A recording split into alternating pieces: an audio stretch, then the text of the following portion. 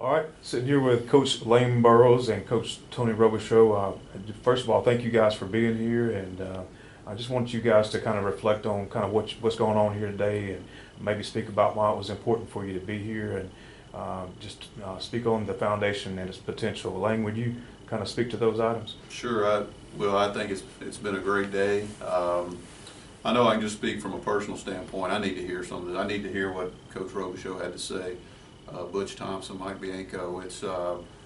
I need to hear what I have to say, because I think a lot of times we get lost in what we're doing and our job and results and people around us and outside noise, and it's refreshing to come to a place where you see other men that you respect in the industry, and they're struggling with the same things you are. And a lot of times I think we struggle as coaches with trust and people we can lean on and talk to. And man, I just hearing these guys speak that I look up to and respect, and being around other coaches, and I think it's awesome. I think it's awesome what you're doing, and keep this thing going and make it bigger and better, and get as many people involved. And you got guys like this in here, that's going to bring people in. So again, I just love the transparency and people laying it out online, and it ain't just about ball. I know it's bigger than ball is the name of the organization, but like Coach did in his speech, I don't want to hear about hitting. I don't want to hear about pitching mechanics and outfield play. I want to hear about struggles and real stuff that not only us as coaches, but as men, we battle every day. Coach, why did you decide to come here? What made you drive all this way to come to Tupelo, Mississippi? Well, a couple things. Number one, I think it's so important today, simply because if you look at the end in mind, it is bigger than ball, bigger than baseball. And, like I've said in many of my speeches, you can look in the Bible, it doesn't say that you have to be a baseball player, but it says what kind of man you need to become. And what does that truly mean? I think we've been lied to so much today in our country what a true man is. The first thing I did was check your speakers, and the honor and privilege to see these other coaches speak, because I think we're all learners as coaches. And when you can come and you can sit in one location and see these type of guys speak, we play each other and get after each other, believe me, on the field, but we're together off the field. And I think there's some honor in that, to be able to understand where those relationships lie. But again, I came because I just think this foundation is important. I think this is the direction we need to be going in.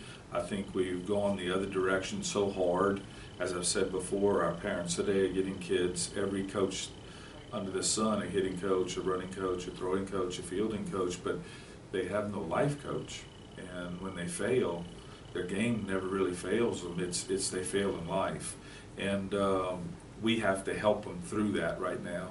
And then lastly, why I came was, who motivates the motivators? I mean, he's going to work every day, and he's and him and I, all these coaches, our batteries are just getting so drained. He's got the boosters, the fans, the winning, the losing, the firing, the hiring. So much to worry about today. The social media, his players, my players, they're all coming with so much fear and anxiety today, and we have to be equipped better today. I'm equipped to help the pitchers and the hitters, and so is he. But the catch to this is, are these coaches, are they equipped to handle the fear and anxiety, the high suicide rate, the drug rate, the alcohol rate? Every addiction's at an all-time high today. So are we really versed in that? We have coaching degrees, but we're not professionals in that realm. And I think being able to set these foundations up to help lead these coaches and feed them, so that they can now go back with a charged up battery. Because again, it's tough getting up every day, because people are drawing down off our batteries all the time. I know what both of you are going to say to this, but I'm going to ask it anyway.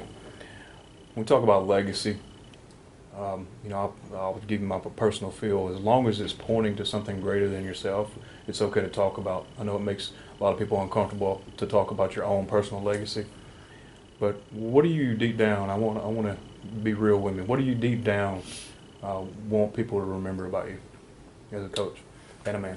Well, number one, and I fail every day. I talked about I want to be known as a good husband, a good father. I grew up kind of crazy, and you know, it's at the end of the day, and Coach talked about it in his speech earlier. I mean, it ain't gonna be about the wins. It's gonna be about the people whose lives you changed, you poured into, what they became as young men, and you know, I think we're at a time now where it's a weird time to be a coach, so to speak. It's I think there's a generation, our whole country, but our generation is under attack, and we're dealing with stuff now that, you know, quite frankly, when we were all growing up playing, it was there. You just didn't talk about it. You know, he talked about things like suicide, and those are hard things to talk about. But as far as legacy, look, just pouring into guys. Why did we get into this game in the first place and this profession?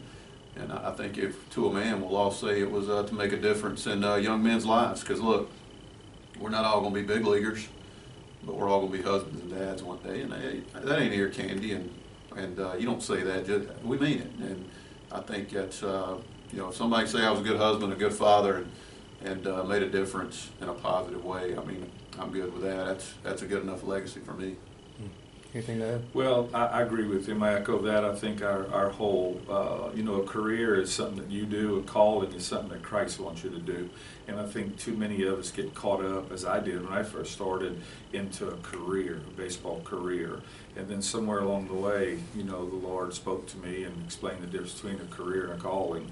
And so I think when you now have a calling, now you start to realize it's to grow him from a boy to a man. Because I think ultimately, when a man becomes a man, everything else in his life falls into place. And my legacy, I tell them all the time, you know, I don't, if you forget about me in 2 weeks, you've lost nothing. But if you forget about Christ in 2 weeks, you've lost everything. So my legacy is not to see how many people can follow me, as much as see how many people I can get to follow Christ. Thank you guys very much. Appreciate you. Absolutely. Thank you.